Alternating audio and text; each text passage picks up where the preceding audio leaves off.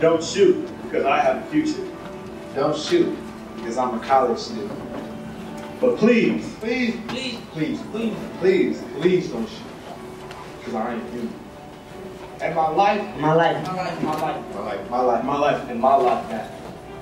We need to give every child, no matter what they look like, where they live, the chance to reach their full potential, because if we do, we'll start a different cycle.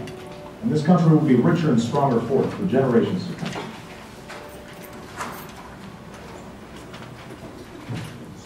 Good afternoon. Good afternoon. Good afternoon. Welcome to the Los Angeles Food Policy Council network meeting.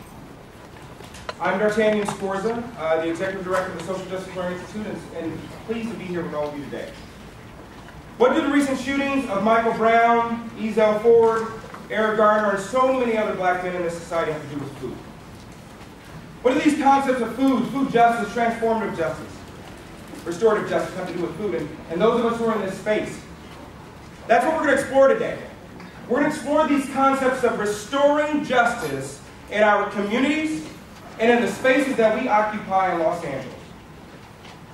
The LA Food Policy Council is committed to connecting, catalyzing, convening, and coordinating action in Los Angeles.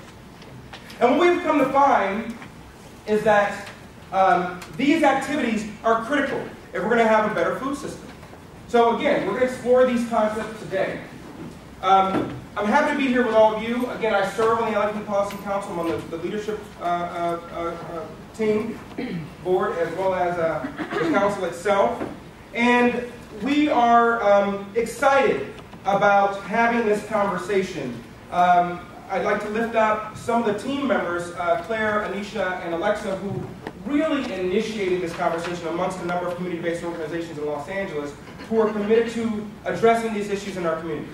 Today, at this very moment, there's a group of our organizations that are meeting at Augustus Hawkins High School, marching to Bethune Middle School to address the recent killings and shootings of Ezell Ford. Food can help heal. Food has the power to transform. And food can repair harms. So, the question we're going to explore today is how can those of us engaged in the food movement facilitate a supportive and more inclusive food system for all? Food serves as a way to prevent conflict, repair harm, and heal vulnerable communities that have experienced many of these harms as a result of poverty, and in some cases, before, during, and after incarceration. Food security is something that maybe we often take for granted, something that many of our vulnerable communities typically, food insecurity is something that many of our vulnerable communities typically face. When dealing with food insecurity and when dealing with some of the conditions related to poverty, we often find that folk have to work harder to survive. Sometimes they're in low-paying jobs where they're dealing with unsafe working conditions, either with machinery in factories or in agriculture itself. Sometimes there's poor housing and living conditions. And often, as we've come to find, vulnerable communities have issues related to diet and face other diseases simply because we can't afford or even have access to safe foods. So as we have these conversations today, I'd like to lift up some of the people that are in this space that have been doing this work in our network, people that are sitting right next to you, to whom maybe you've not ever noticed before. I'd like to call out Community Services Unlimited. Please stand.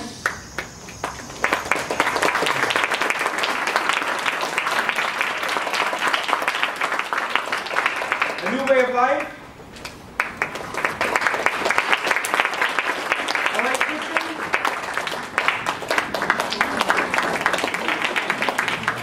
Homeboy Industries, Los Angeles Conservation Corps,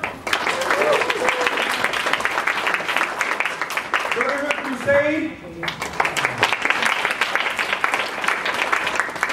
And I'd like to give a special recognition to Al Renner. Is Al here? So I got a call from my dad about a month ago. My dad is currently incarcerated. He's locked up in prison about 45 minutes from here because he was addicted to drugs. And put in prison because he didn't get to go through rehabilitation. Often we find that folk in our communities get jail and folks in more affluent communities get Betty Ford, right? So he was locked up, and so my dad calls me and says, hey, I met this guy named Al Renner. He's up here working with us, trying to help us learn how to grow food. And I said, well, how did you meet him? He said, well, you know, I was having a conversation talking to him about what my son did, and we connected over this relationship. And it was phenomenal, right? This idea that we can connect through food. So I really want to lift up Al and the work that he's doing with the LA Community Gardening Council. LA Community Garden Council.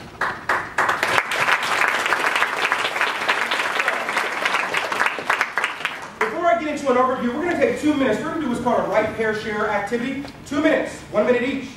Okay? You're going to take about a minute. And what you're going to do is you're going to write on the back of your agenda how you will be engaged in addressing these issues related to justice in the food system. Or how you are already engaged. You're going to literally take a minute to answer this question, beginning now. Now this is what I want you to do. I want you to turn to your neighbor. You each get a minute each, or you each get a minute, and you're going to turn to your neighbor, you're going to explain exactly what you just wrote. So you're going to take the first minute, you're going to share your story, you're going to share why and how you believe you can be invested in and involved in reshaping this food system, and then you're going to pass it on over. So, identify your neighbor. Take a second to go ahead and identify your neighbor.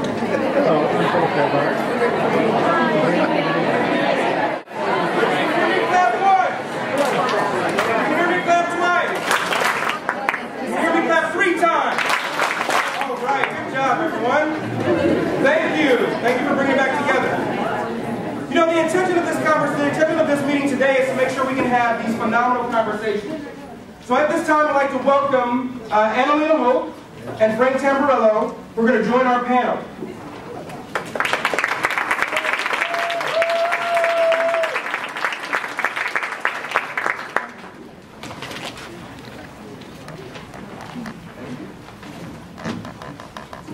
So we're going to give them a second to introduce. We're going to give them a second to introduce themselves. But before we get started, we're going to talk about this relationship between the food system, the food movement, and some of the issues that we've just raised, right? Race, poverty, hunger, etc. This handout, which is, I believe, here on the side, it'll be available for you. We brought about 50 copies or so. This handout represents this concept of restoring justice in the food system. Now, what do we have to restore in the food system? Can anyone answer in one word what you think we must restore in the food system? Nutrition. Nutrition, okay. Access. Access, equity. Justice. We have to restore justice, that's right. Dignity. Dignity. Connection. Connection. These are all correct. But in order to get to justice, and in order to address justice, we have to first identify something, and that is the harm. We have to restore people from the harms that have been done. There are harms that are currently being done by our food system, harms that are being done to each and every single one of us. And I often use the term vulnerable communities for a number of reasons. I don't like using words like low income, underprivileged, underserved, because I think they all represent sort of a deficit lens, and they remove people's agency to do for themselves, right? Because we all have power. We all have privilege. But even recognizing that, we are all vulnerable in some way. Someone in a more affluent community living in Palos Verdes might be more vulnerable to a tidal wave, right? Someone who's living in East LA might be more vulnerable to power plant pollution. But we're all vulnerable in some way. So there's been harm that's been caused to us in our food system. So these are a few frameworks we're going to talk about that help to address some of the harm that's done disproportionately to people of color, but even to the rest of us. So according to the USDA, African American Latino households face food insecurity and hunger rates at 3 times higher than those of their white counterparts. And often, Latino children confront rates of chronic hunger at 46 and 40% respectively than do white children, who are at 16%. The disproportionate number of people of color who suffer from food insecurity and hunger comes partly from the fact that poverty is racialized. According to the 2000 census, 47% of those living in poverty are white, 26% are African American, and 23% are Hispanic. While the general population of whites make up 72%, African Americans 12%, and Hispanics 11% of the population. And we often leave out our low-income white rural residents who deal with and face some of the same issues urban communities deal with as well. So these are three frameworks today we're going to be talking about that help to address some of the harm that's done in the food system as a result of poverty, as well as some of the broken mechanisms that have been occurring over the past 5 decades. Food justice. Food justice is a framework that, according to us, my organization, SGLI, that articulates that communities have the right to grow, sell, and eat healthy food. That is, fresh, nutritious, locally grown, affordable, sustainable, and do so with care for the well-being of the land, the workers, and the animals. Food justice can help lead to some of the solutions that can address harm that's done to youth and communities in general. Another framework we're going to rely upon in our conversation today is restorative justice. And restorative justice specifically focuses on this idea of doing harm. It is a theory that articulates that victims, offenders, and community members can meet to decide how to address those issues. It's typically done in 4 ways. You create a space for opportunities for victims and offenders to come together in the community to discuss crimes that may have arisen or challenges that may have arisen as a result of harm. And you do so in a practice that offers an opportunity for these folks to make amends while reintegrating, allowing victims and offenders to reintegrate into society in ways that do not perpetuate violence. It becomes inclusive as you identify and take steps to repair harm and involve all stakeholders in transforming their relationship. And finally, transformative justice is another framework we're going to be relying upon today as we talk about the ways in which we can restore justice in the food system. It's a liberatory approach to addressing violence, one that seeks safety and accountability without relying upon alienation, punishment, or stated systemic violence, including incarceration or policing.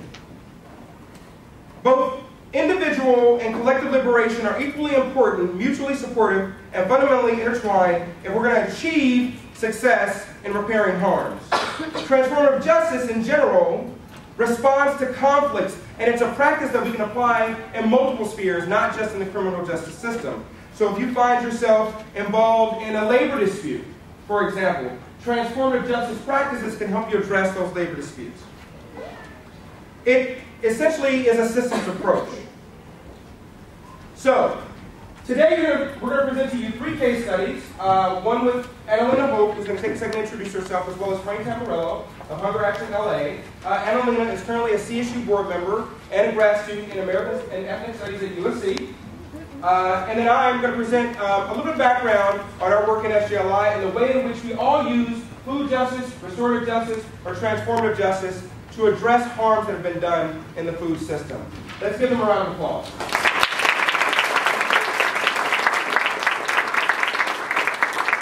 So, we're going to take a second and have Analena begin by introducing herself. Can you all hear me okay? Yep. Yes. I couldn't figure out the microphone. So I'm Analena. Thank you, D'Artagnan, for that introduction. I'm a graduate student at USC and a board member of CSU, and so I'm a scholar activist in many ways. I'm a writer and an activist, and I try to bridge the line between the two.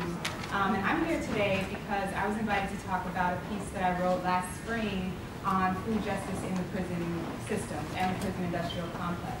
So last spring, a group of colleagues and I put together this kind of amazing quarterly zine about prison abolition, and each of us took a different approach. So there's interviews with formerly incarcerated people, there's art as a practice of abolition, and my approach was food and food justice. And so one of the major things that stuck out to me while I was investigating food in the prison system was privatization, and the fact that the food that incarcerated people are eating and have access to is all, connected to this multi-billion-dollar industry, right? So one of the major industries is Aramark. Have anyone heard of Aramark? They do like the airline food and the laundry services, and they're also really connected to the prison food. And so all of the food that is contracted in and kind of, homogenized so that everyone gets a certain amount of food is all provided by these private industries. So we have these multi-billion-dollar industries that are profiting off of what incarcerated people are eating. And generally what that is really low quality, low quantity food, right? So you have grown people who are eating elementary school sized portions of bologna sandwiches, peanut butter sandwiches, right? There used to be this saying, 3 hots in a cot. You get 3 hot meals in a cot to sleep on. Well, you don't even get hot meals half the time anymore. These are cold meals. These are things that, if we're thinking about the way that food interacts in our bodies and in our cells in this potentially generative way, if you're eating food that is, very low in nutritive value, you're not going to, just like food in schools, if kids are eating hot Cheetos and sodas and they're falling asleep or they can't sit still, there's a connection there, right? So when we think about rehabilitation as one of the, supposed tenets of the prison industrial complex, what incarcerated people have access to is really not sufficient. The other issue is, you can supplement what you're fed with these commissary packages, right? So your family can spend a certain amount of money, pay another private industry to send you a box of food, but even this is Top Ramen and candy bars and sodas, and so none of this has real nutritive value when we think about what real food is, right? And, food as a tool of oppression is seen on this global scale, but within the prison system, you can really see how, folks who have no other options, no way to leave or really advocate for themselves, are being literally tortured with food or with the withholding of food, right? So either not being fed in a timely manner, or I had an interview with one incarcerated man who said that his, the prison guards would come and they would put his tray in, and then as soon as he'd reach for it, they'd snatch it back. Or they'd give his whole commissary package to another inmate to deliberately start a fight between those two people, right? So there's a lot of really kind of inhumane treatment that's happening. And so when we think about humanity and who gets to be human, a lot of the rhetoric is, if you committed a crime, then you get what you deserve, right? You want bacon and eggs and stay out of prison, right? And so that's the kind of narrative that goes on, but really, when we think about how most people who are incarcerated are in there for nonviolent crimes or drug abuse or things like that, then, there really is a lot of work that needs to be done in just ideologically reframing who we're talking about when we're thinking about the prison system, right? Who are these people who are in there? How are they being treated, and what can we do to advocate for them, right? Because we know that once you're incarcerated, there's very little that you can actually do other than hunger striking and refusing to eat, which is one of the main things that incarcerated people do to advocate for themselves. But as we see, a lot of that, goes on behind closed doors. We don't get access to that information, and a lot of folks who are already sick and suffering wind up getting even more sick and potentially passing away as a result. Last year, up to, I think it was 2/3 of the incarcerated folks in Guantanamo were hunger striking. And, we didn't really hear the outcomes of that because there's all these other things that are going on to distract from that. So I won't take up too much more time, but basically the takeaways are that, food in prison, for these vulnerable communities, the quality and quantity of the food is really, is very minimal. And even what you do have access to my definition, can't even really be counted as food, because you can go and spend $1.10 on Top Ramen, which again, low nutritive value, right? And when you're outside, you can get them 10 for $1, right? So everything is hiked up, everything is unhealthy, and there's a real push now, and as I turn it over to Frank, to do these gardening as therapy, food production as therapy, food to be reclaimed from, you know, this oppressive framework and utilized instead to be a tool of real rehabilitation and real, engendering a real sense of one's own agency to produce one's own food, to take control of one's own health, and by extension, all of, you know, the recidivism and all of the other things that come from, you know, when a vulnerable population is then re-released into society with no access to jobs and, you know, EBT and different kinds of things that will be set up otherwise. So I'll say more, but that's it for now. Thank you.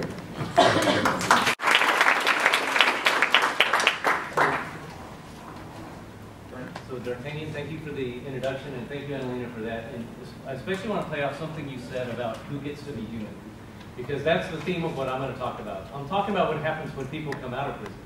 Do they suddenly become human again? What does our society do? Well, I'm going to tell you about a policy. Just to give you some background, if you don't know Hunger Action LA, we work a lot on food policies, which it overlaps with just the general anti-poverty world. So we focus a lot on programs like CalFresh, or the food stamp program, and who has access to that. Well, beginning in 1996, the decision was made at the federal government level that if somebody was convicted of a drug-related felony, they would not have access to the food stamp program. That was turned into a state option, meaning each state could decide what to do with that law. We in California, we thought, oh, you know, we're a very democratic state. We just elected Gray Davis. So we're going to knock this one out of the park, right? It was, I can't remember her name, Catherine, I can't remember her last name. She was a Republican, Kathy Wright. Right. She was a Republican state senator, Republican. So she said, let us repeal this in California. It got through the Assembly and the Senate with maybe 8 votes against it. Came to Governor Gray Davis, our big liberal progressive governor. And what did he say? He vetoed it and said convicted felons do not deserve the same rights as ordinary citizens. Exactly what Analena was saying about who decides who gets to be human. So for the past 15 years, Hunger Action LA is one of many groups and entities that have tried to overturn this ban. And we finally did succeed this year. But I want to tell you that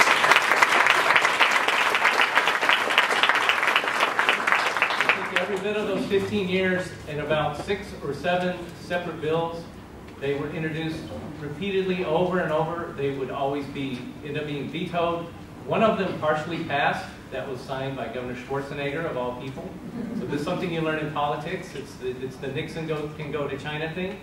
You know, sometimes you can get someone with the supposed opposite philosophy to support something. But finally this year, and it didn't even pass as a bill, for those of you familiar with the legislative process, it was put into the state budget. That's how they finally got rid of this.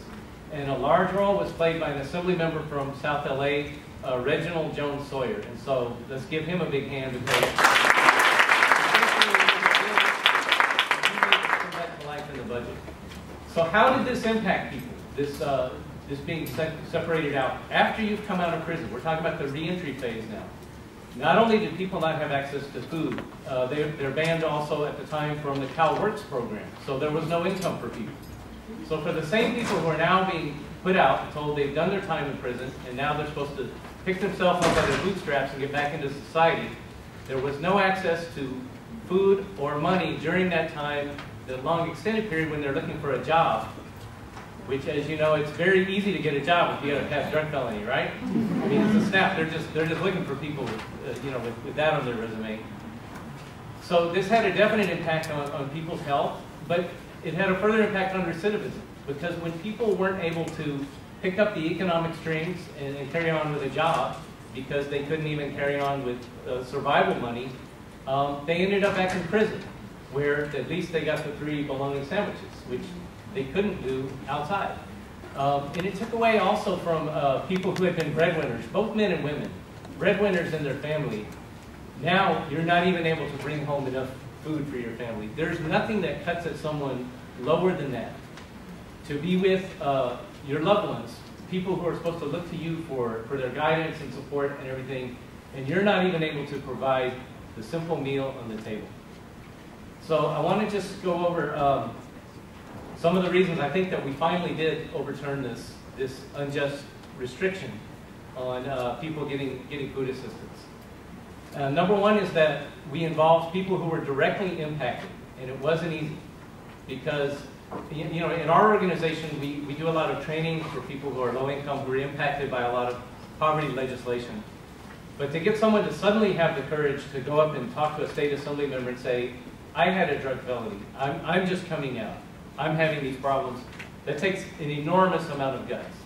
But as time went by and people saw the example of others who were doing that, we started to pick up more people in that vein. The second is that we involved more people who were not affected. That was powerful as well. In the early days of this legislation, it wasn't a priority for a lot of people. They felt like it didn't impact that many people, or maybe some people subconsciously felt, you know, yeah, someone's a convicted felon, they brought it on themselves.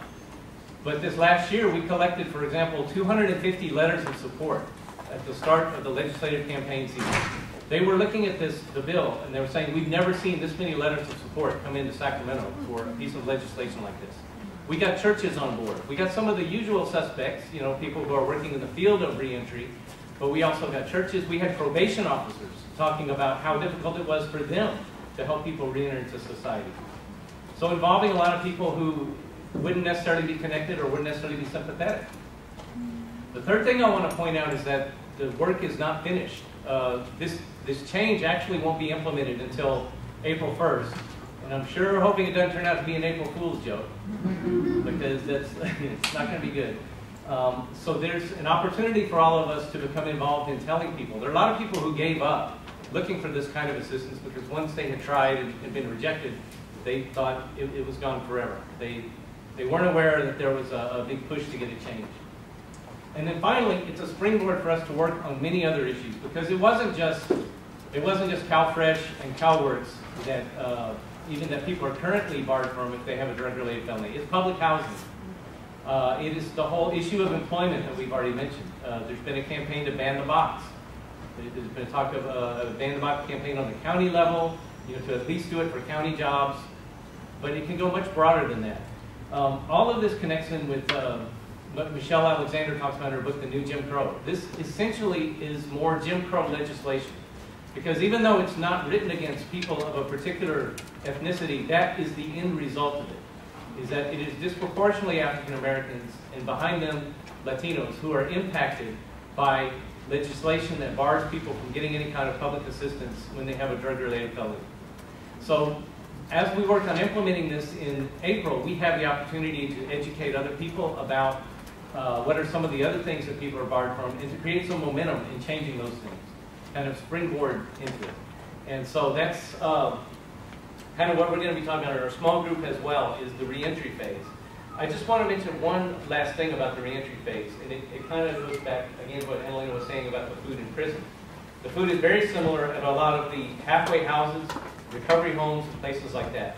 And I have already seen you know, studies and research that shows that people coming out of addiction in particular need certain kinds of nutrients. And they're not getting any kind of nutrients. It is the same bologna sandwiches they were getting in prison. There's a guy, a friend of ours, called us up and said, hey, we just had a friend who came out after a long time in prison. He is now at a halfway house, and he can't eat anything they have there because he became a vegetarian while he was in prison. And now at the recovery home, he can't get the kind of food that he needs to sustain himself. So these are some of the things we want to talk about going forward, and I'll end it there. Fantastic. Thank you.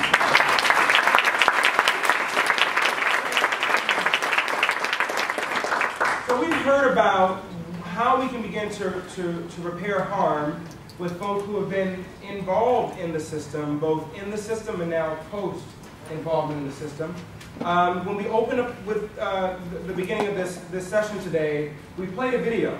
And that video articulated that every 1 out of 3 black males are expected to be incarcerated in his lifetime. And in considering that, we know that this has a huge impact on our communities, on our economies, on our school systems, and the like. And so there are those of us who are out here in our community working to interrupt this school-to-prison pipeline, the cradle-to-prison pipeline. We're working diligently in the food system to create opportunities that open up doors for these young men. So what I'm going to do for you is I'm going to play a video that talks about how we work to prevent harm from occurring in the first place.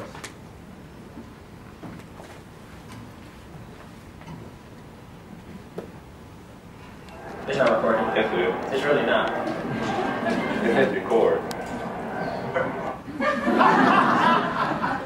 We flipped, you know, in our generation, we eat out every day of the week and maybe cook every now and then. Right. Total reversal. It's the total reversal. So if we go back to doing what our grandparents did, you know, you always had 2-3 vegetables with dinner when grandma was cooking. Right. All our folks didn't fight this hard for us to get to this point to find that the biggest threat to our children today could be their own health.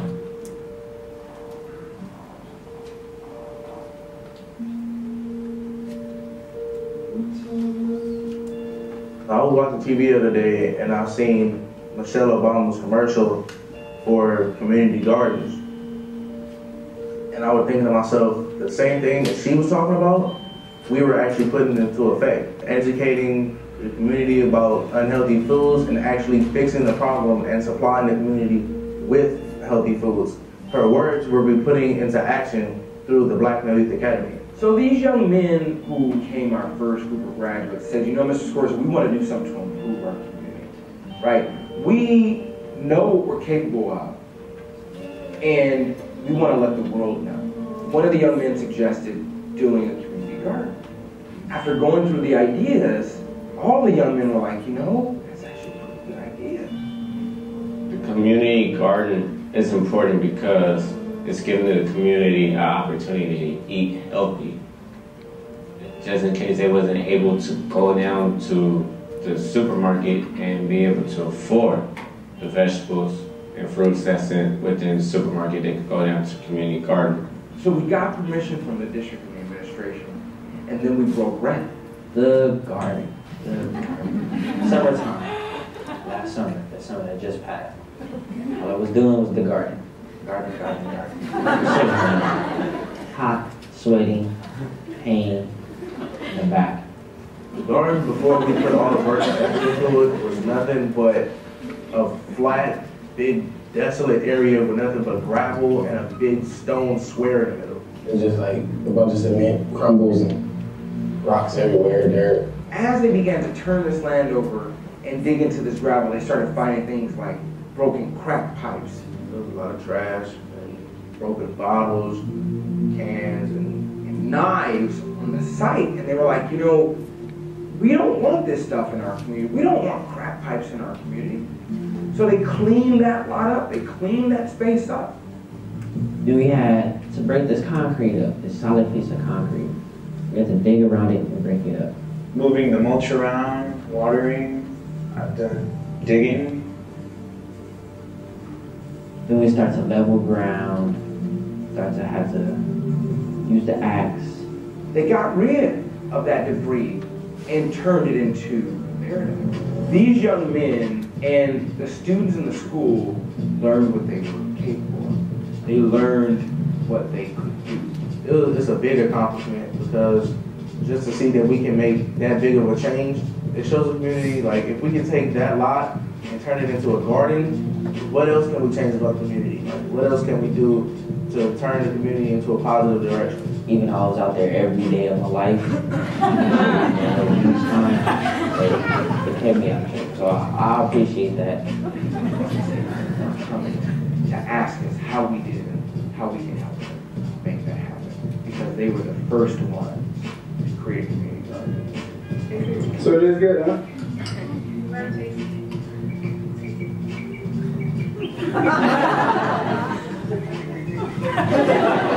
Did you help grow that? Everything in its work. Help build that, like your shed, help build the deck, help build this whole garden.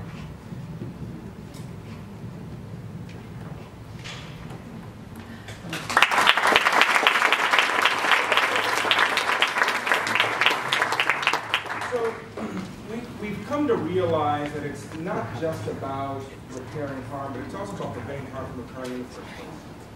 If we can do work in our communities, on the ground, with young folk in the food system, we can mitigate the school-to-prison pipeline.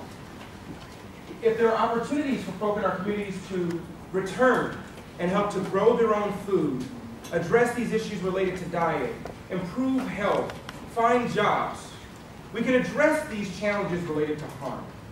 We'd have less of a reason to incarcerate and more of a reason to lift people up. So we're going to open up for a brief discussion before we get into our breakout groups. And I'm going to turn to Analena and Frank now.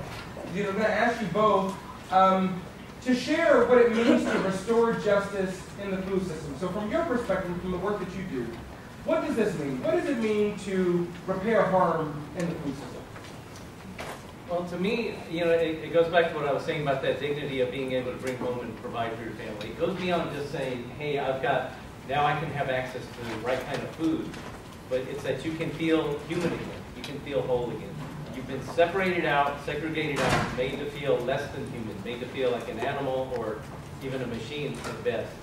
And now it's coming back into the human community. And instead of always being on the underneath and looking to someone else who's telling you what to do and who's confining you to a space, it's giving birth to the things that you want to do, your spirit, your own creativity. That's what makes us all human, really, is that core of creativity.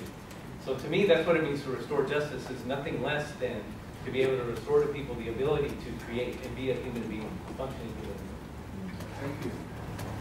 Well, I mean, I think one of the things that we have to think about is the systemic aspect of the food system, right? And the fact that, there are vulnerable populations that are affected first and worst, but really it's about all of us who eat food and need clean air and water to survive, right? So it's almost about reclaiming, or it is about reclaiming humanity from, this kind of corporate personhood, the corporate food systems that are delivering all of our food, right? So we live in this moment where we don't really question how the food even got to our table. Who slaughtered and processed this meat? It wasn't me, so if I waste half of it, I don't really feel that connected to it, right? So it's almost like restoring justice to the food system to me is about like restoring my own and our own integrated role in the food system, in the production and cultivation and consumption of the food. And I think it's also about reclaiming and reframing the built environment, because a lot of us who live in these urban centers, we've kind of just inherited the way that the neighborhoods are set up, right? So if I go outside and all I have access to is a gas station, 2 liquor stores, and a food for less, then I'm going to have a really hard time achieving the kind of health outcomes that are ideal for me, that are optimal for me, right? So it's almost about taking back those physical structures and the physical spaces that we live in, just like the video that you just showed us, taking back those spaces and really transforming them into ones that are beneficial for our livelihoods. Thank you. And then building upon that, sometimes it's hard for us to think about the ways in which these conditions impact all of us, right? So why does it matter? Why does it matter that we all sort of take ownership over these issues of justice and their equity? Because when things are ignored, they turn into scabs that eventually cut in bleeding. And that's what we're seeing in Ferguson, for example. It's neglect. You can't just say one group to another group, can't just say, okay, you've got your civil rights now we're just not going to pay attention to you. We're just going to pretend like you're not there. And it's kind of what has happened all over America, even though a lot of us, it's very uncomfortable to admit it, that that's what's happened. But that is seriously it. It's about neglect. So we have to stop neglecting each other. We have to reach out. Something you said about integrating all of our role in the food system, we've sort of defaulted on that. We've let these big corporations and big ag take that over. But the more we take that back in, and for example, everyone here in this room is interested in food to some degree, and came here because they're interested in food to some degree. But some of the people we need to reach out to places where this awful food is being served, they're not here in the room. How do we eventually get them in the room, or how do we, who are here, create something that we can involve them in so that they're thinking in the same way? And that people realize you don't have to be an expert. The fact that you eat involves you in this food system. Right, and we also have to think longitudinally, right? So the work that we're doing right now is for several generations out. I want my grandchildren to be able to eat food that's not been genetically modified, right? I want my grandchildren to be able to, you know, have oxygen and rivers and things that my mother and grandmother's generation were like, these are just part of our natural environment, right? But these are things that are under extreme threat now from these, you know, industrialized kind of corporate entities that are coming down and staking claim in things that used to be part of the commons, right? So the patenting of seeds and life are things that we'll start to see in you know, at an accelerated rate, but especially when you start thinking down the line to where, you know, in developing countries and in this country, you won't be able to get a seed that Monsanto has not stamped its, you know, its logo on the inside and the outside. Now, some would argue that the industrial food system has allowed for us to mitigate hunger, right? It's allowed for us to feed people, right? In many ways, California has been considered a breadbasket of the nation. The United States has been considered a breadbasket of the world. Others would even argue that, you know, it's not the fault of our farmers, right? They're subject to an economic system that devalues their work as well. So if we're thinking about what it takes to restore justice across this food system, right, where do we begin? Where do we start that work? It's hard to say where to start because what's happened is we've increased quantity at the cost of quality. The industrial food system is putting more substances on people's plates. Whether you want to call it food or not depends on what your definition of food is. So I think it has to start with each one of us individually, and it's tough. You know, if we're used to grabbing the thing from McDonald's because it's right there and we don't have time, and we never learned how to fix up something even really quick with vegetables in it, it's just going to take longer and longer. You're not going to be as interested in changing the food system unless you're actually changing it for yourself. And it's scary how quickly that transformation occurred. It's only been like, what, 50 or 60 years that we've really been living under that kind of system.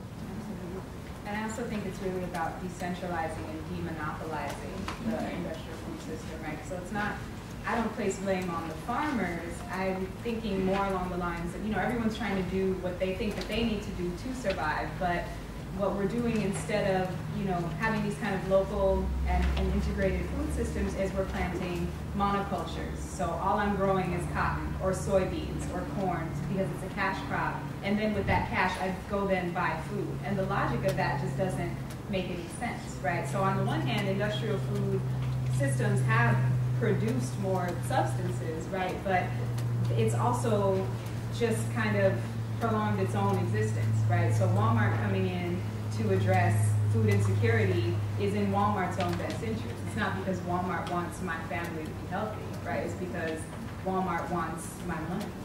So. Fantastic. Well, it's been such a pleasure having a conversation with you both today. We're going to now transition to our groups, and you actually can continue to have this conversation